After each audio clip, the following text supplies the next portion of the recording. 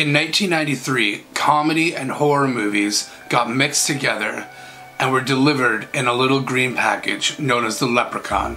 With 8 movies in the franchise, it's no wonder why this character has become known as a horror movie icon. With the last sequel in the franchise coming in 2018, did this character hold the test of time? Or is it just a green, ugly mess?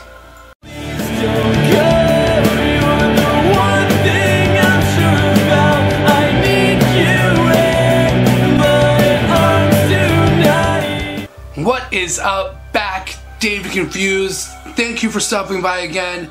This video is gonna be about a franchise that's very close and dear to me, the Leprechaun franchise. One of the reasons being, when I was a little sprout, when I was a little kid, and I would go to the VHS rental store down the street from my house, and I started watching horror movies. One of the first movies I got was Leprechaun 1 and 2. The crazy thing about Leprechaun 1 and 2 is it's such a wacky, sort of weird character, but there are horror movie aspects to it, but there's comedy aspects to it, and it's just this weird mix of the two, but they make it work. Now, what we're gonna do is I'm gonna give you a really quick summary of basically the story of Leprechaun, and then we're gonna go talk about the last 2 films in the franchise, kind of the remakes of the 8-film franchise. Okay, so the Leprechaun is a magical creature from Ireland that's been alive for thousands and thousands of years. And his main goal is to make sure that he never loses his gold.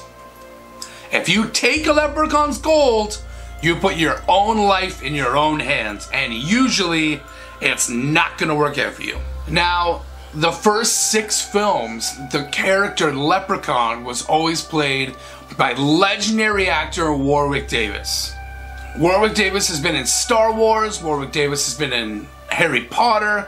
Warwick Davis is the man. Basically, he's the man. But we also see some pretty good other actors in these movies, like Jennifer Aniston and Ice-T.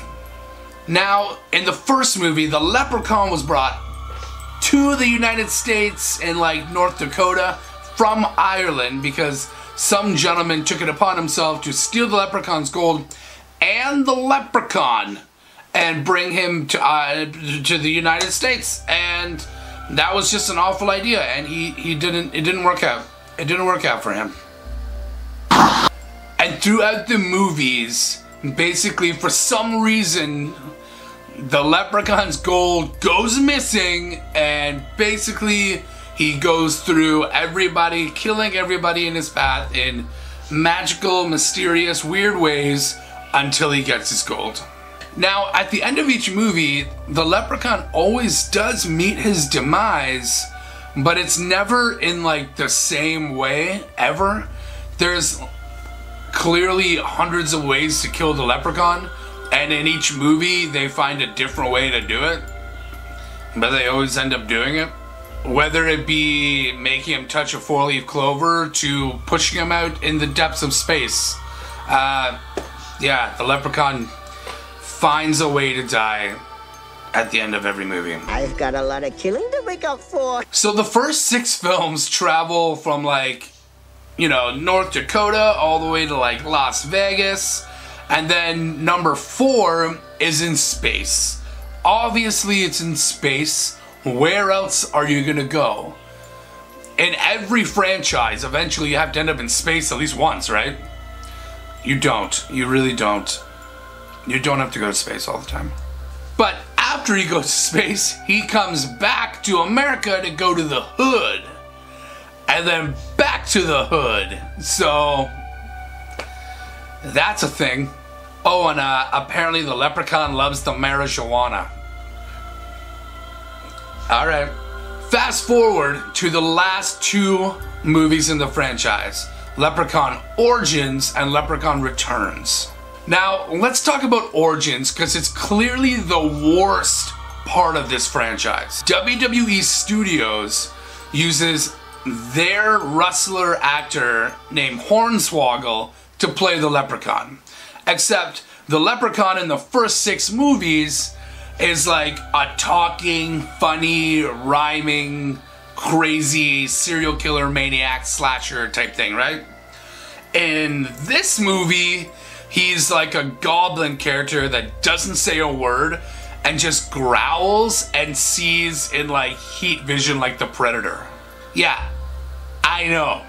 And so it's based on this small town in Ireland that at one point stole the Leprechaun's gold, and he's mad about it. So instead of killing the townspeople, they find tourists and set them up to be killed by the Leprechaun until they can pay him back the amount of gold that they stole. Now, for some reason, they went with the whole Leprechaun franchise in order to display this movie. This movie has nothing to do with any of the other movies whatsoever. It's a complete standalone and is not connected to the Leprechaun franchise whatsoever.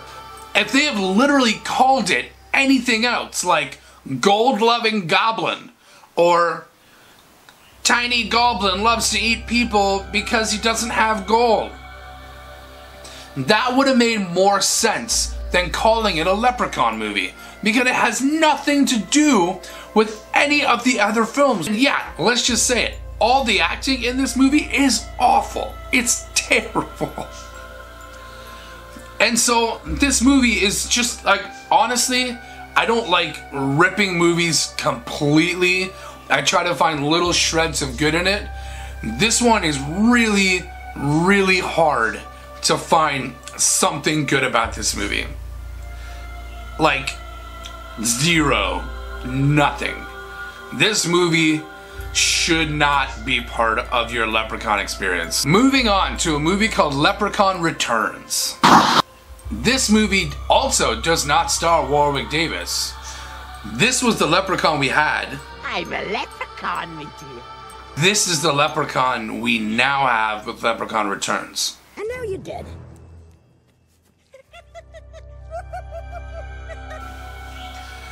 Cool. Cool, cool. The one good thing about this movie is it is almost like a direct sequel from Leprechaun 1. It takes place in North Dakota at the same house that Leprechaun 1 took place in. And it even has an actor named Ozzy that was also a part of the first movie to make a cameo in this one. No! The problem is, this one, because it's made so many years later after the first movie, basically every other movie in between is now canceled out because of this movie. So it's almost like a redirection that almost like changes the course of time for the Leprechaun. Basically, Jennifer Aniston's daughter is now the main protagonist of this movie. And she's moving to the house that they used to live in North Dakota to turn it into like a sorority house for college. When of course the Leprechaun returns, because you never actually kill the Leprechaun. What this movie did have was that old school, messy, bloody comedy slasher horror that the first 4 movies really did have. Now, as I don't like this particular Leprechaun as much as I like the other ones, it is miles ahead of Leprechaun Origins. Miles. Like, miles. It does feel like a Leprechaun movie. It does feel like a 90s comedy slasher horror movie, and I love it. Granted, it's not Warwick Davis that's in, you know, the suit of the Leprechaun, but it could have been way, way worse. Like Leprechaun Origins. Well, Leprechaun Returns, yeah, I would say if you're gonna look up the Leprechaun and you want to broaden your horizon of your horror movies and, you know, do a little retro nostalgia checkout, this could be a good one. Well, thank you very much for tuning in to my review of the Leprechaun movies. I really appreciate it. Now it's time that I put someone on blast, and that person is Michael Fawcett. Thank you so much for watching my videos and commenting. I really appreciate it. Well, that's it for a Dave and Confused video on the Leprechauns. If you want to like and subscribe, I would super appreciate it. Thank you very much, and at least our dogs aren't werewolves. Hey man, see you on the flip side.